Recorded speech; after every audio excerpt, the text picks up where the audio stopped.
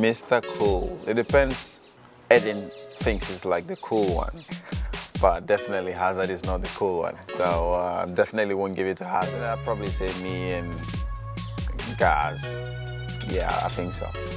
Strongest, I think I might have to go Diego. Strong guy. I think when you play against him a few times in training, I've come 50-50 with him, like body contact, and you can actually feel he's quite a strong guy. So I think I'll have to say Diego.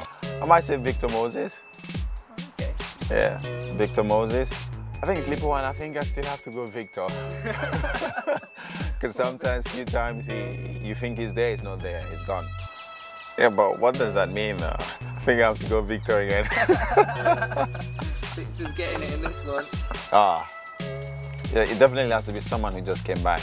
David Luiz. Oh yeah? How funny is he? I can't explain how funny the guy is. I mean, he's beyond funny. He's just, you know, he's crazy. He's someone that every time he's around, nobody's relaxed, because, you know, he either jumps on you or he hits you from the back or he does something crazy, you know, and he's always having banter with the physios.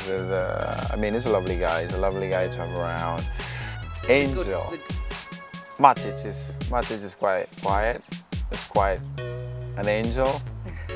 Sometimes I think I have to say like he loves his restaurants. He's just someone who likes to enjoy his life and likes to, you know, he works hard. Why not? I mean, so I think I'll have to agree with John on that one. Like Eden Hazard has been playing well, so yeah, I think I'll have to go with, you know, I think anytime he plays well, Chelsea, you know, we have a chance of winning games. So yeah, I think I have to say Hazard. He's the one who can be a bit cheeky.